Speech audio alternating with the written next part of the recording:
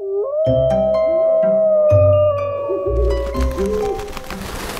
right, guys, I've been putting off talking about Windows 11 for a while now, and I'm kind of glad that I did because it's kind of like the story that just keeps on giving, especially if you're on an AMD system. So there's a few things we'll talk about with Windows 11, why maybe you don't see it as an option, maybe why you shouldn't install it as an option, and we're going to talk about the negative effects that's happening with many people's systems because clearly Microsoft has dropped the ball on this one. We interrupt this video to bring you a special message from iFixit. No, we interrupt this interruption with this interruption about new stuff from iFixit. Wish you had a new graphics card, but inventory sucks? Fix the inventory problems with iFixit. Whoa, don't drop it.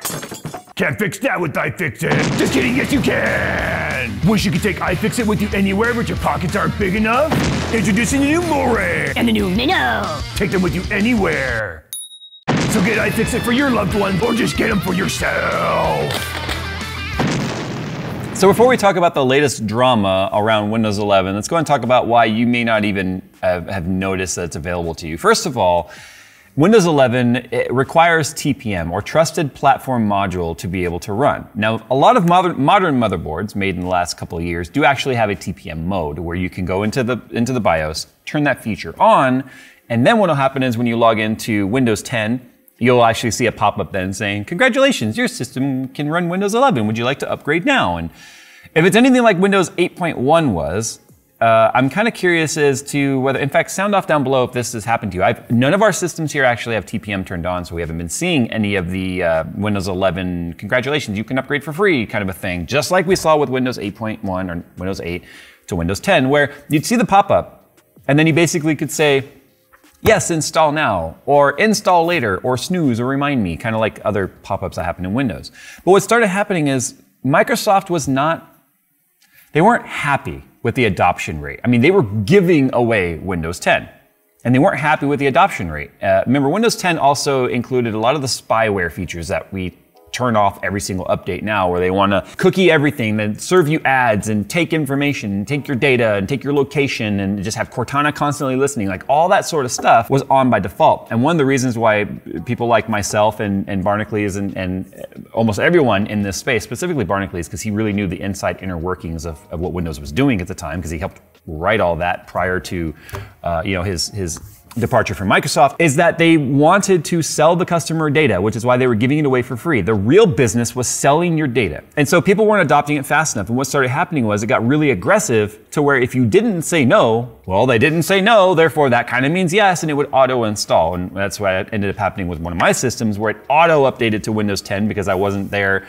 while I left the system on to tell it, no, don't update. So it triggered an update that night, and I woke up in the morning and it was like, welcome to Windows 10. And I was like, son of a biscuit.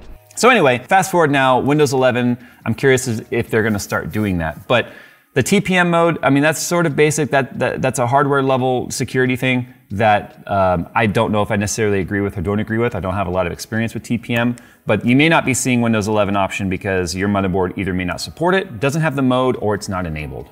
I don't really want to do a video showing you guys how to enable it because of the reasons I'm about to show you. I don't necessarily want people upgrading to Windows 11 at this time. So first and foremost, you might have seen this in the news already. When Windows 11 official launch came out, it was noticed that AMD Ryzen CPU users, specifically those in the 2000 series Ryzen. Now we've had obviously 1000, 2000, 3000, 4000, which was like laptop only, and then 5000, which is the latest Zen architecture, has been seeing slowdowns, up to 15% CPU performance loss in various single-threaded performance or applications that use single thread. So if we were to do like a Cinebench single thread run, we would actually see a before and after score decrease. And latency increases in the way the Infinity Fabric and the memory is working with Ryzen specifically. And what's funny about that is in the initial launch, it was noticed that that's a thing. And people started raising their flag and going, what the hell? Why are we seeing massive slowdowns on AMD CPUs only? Now we know Microsoft and Intel have been collaborating heavily on Windows 11. That's the way all the Windows launches have gone. It's always like they collaborated with Intel specifically. On this one, they're collaborating the launch of Windows 11 a little bit ahead of Alder Lake because of the hybrid CPU, that we already talked about Alder Lake, how it's a hybrid CPU. You got E cores, which are efficiency cores, and P cores, which are performance cores that operate independent of each other, and they need a specific scheduler inside of Windows to handle that handoff so that it knows what tasks go to E core, what tasks go to P core. So that's why Intel and Microsoft are collaborating heavily on Windows 11. The problem is it looks like they spent all their time collaborating with Intel and basically making that handoff as efficient as possible when it comes to the scheduler, to where the scheduler is almost penalizing AMD users, specifically on the Ryzen platform. Haven't seen many reports of people talking about older Intel CPUs being affected by this. So I'm curious, if you have an older Intel CPU, or I guess any current Intel CPU or older, are you seeing any sort of slowdown, or is it kind of like across the board? Now, to put this in perspective as to why 15% is a major deal, when we saw slowdowns of up to 5% on Intel and AMD CPUs when it came to the Spectre and Meltdown issues back in like 2017, that people were absolutely outraged. The fact that any sort of code change / security hole fix would slow down your hardware was a massive issue to most people. Now, the funny thing about that is AMD was less affected than Intel at that time, because AMD's microcode architecture was a lot newer than Intel's, where Intel had kind of been just copying it over for decades, well, not decades, but many generations of CPU that just copy and pasted over to the newest GPUs, or CPUs, excuse me. They had a bigger effect where AMD was able to actually pivot and it wasn't affected as much because of the newer architecture. On this one here, it's specifically affecting AMD CPUs. So if you were mad about 3 to 5%, you'd be livid about 15. Well, you'd also be livid considering the fact that there was a network bug inside of Windows 11 that was specifically affecting the killer network cards, as well as, and I didn't even heard of this one, if I know the truth. Maybe that's because I'm not an N+ administrator or a network administrator. I've never heard of SmartByte, but another SmartByte networking card was getting slowdowns in Windows 11. So Microsoft recently submitted a patch that's designed to fix that, and AMD users noticed an even greater slowdown, where they slowed down even farther than the 15% initially. And the sad part about that is the fact that AMD was already working on a fix to try on their end to fix whatever was happening with the scheduler and the microcode to bring that performance back that users had lost. The latest patch slowed it down even farther, causing them to now have to go back to the drawing board and work directly with Microsoft to get this figured out. So if you're an AMD Ryzen user on Windows 11 and you haven't actually tested this, you probably don't realize you're anywhere between 15 to 20% slower than you were before you upgraded to Windows 10. So this is from Techspot specifically, and they did a test on this. So I'll put a link to their article down below. I'm a little afraid to do that. I don't want to accidentally DDoS their site, but I'm gonna actually read the quote here so that maybe we don't bring their site down. But they said, to put things in context, they tested a 2700X, by the way. They heard the reports of the 2700X being affected by this. They tested it, and their results were exactly in line with what they were seeing online. So this is their exact quote from this article. It says, to put things in context, the release build of Windows 11 slows down AMD CPUs by up to 15% in some workloads such as esports games and single-threaded applications. Esports titles tend to be really high FPS type games. That's obviously a CPU load. That's why you would notice esports having an effect with a slower CPU. It's like literally gonna reduce the max FPS that you can get. A high FPS game is definitely CPU loaded. The folks over at Tech PowerUp were curious enough to fire up the 8-64 cache and memory benchmark and see if anything has improved after this first update. What they found was that the L3 cache latency of the Ryzen 7 2700X CPU, which is around 10 to 11 nanoseconds on Windows 10, had increased to 17 nanoseconds on the release build of Windows 11. Pause. That's 70% slower already in terms of the latency. The cache latency, and you guys know cache heavily affects your performance. The cache latency from Windows 10 to 11 right off the bat. And currently, after this latest patch, sits at 32 to 34 nanoseconds after the first monthly patch. That is greater than 3 times slower or 3 times higher cache latency. So that's where you're seeing a lot of this slowdown come from.